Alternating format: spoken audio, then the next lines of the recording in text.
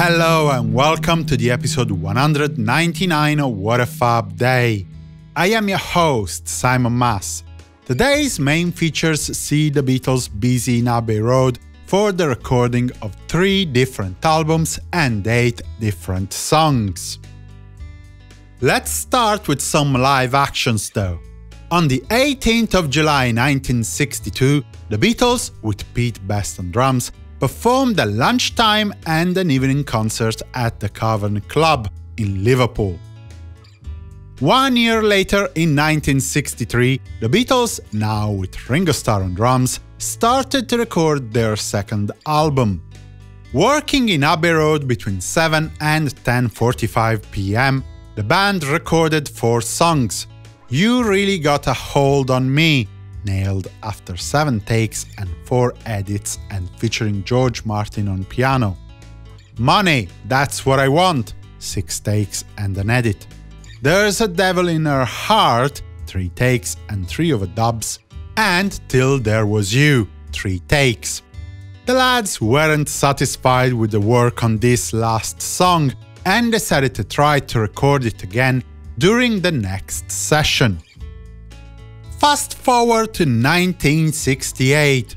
Between 2:30 and 9:30 p.m., the Beatles resumed their work on Cry Baby Cry at the EMI studios in Abbey Road, overdubbing a new lead vocal track by John Lennon, backing vocals by Paul McCartney, a new harmonium track by producer George Martin, tambourine by Ringo Starr, and electric guitar by George Harrison, plus the party sound effects. This concluded the recording of the song. After that, starting at 10:30 p.m., the band recorded 3 rehearsal versions of Helter Skelter. The song, at this time, was a bluesy jam piece incorporating long impromptu instrumental passages.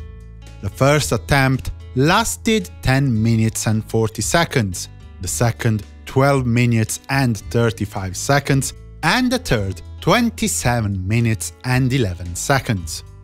This latter version is the longest recording of one piece in the whole Beatles career. Beatles historian Mark Lewson campaigned hard to convince George Martin to include this version in the Anthology 3 album, despite the defects in sound and the fact that the Beatles weren't quite in tune with each other.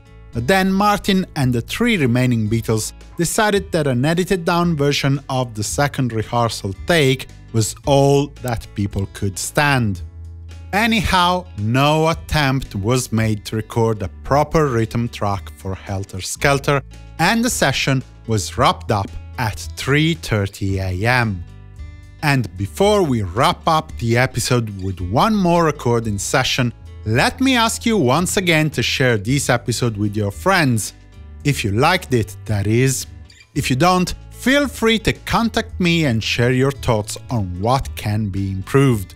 And since we are at it, please head to www.simonmas.com/support.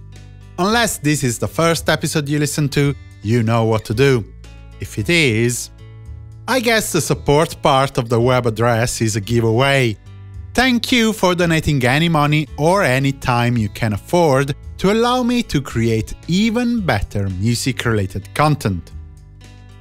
On the 18th of June 1969, the work on the Beatles' next album, still unnamed, started a little before 2:30 p.m. when Paul McCartney had another go at recording the lead vocals for Oh Darling.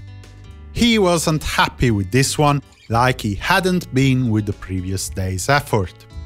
Anyhow, when the rest of the band arrived for the planned sessions in EMI Studio 3 until 8 p.m.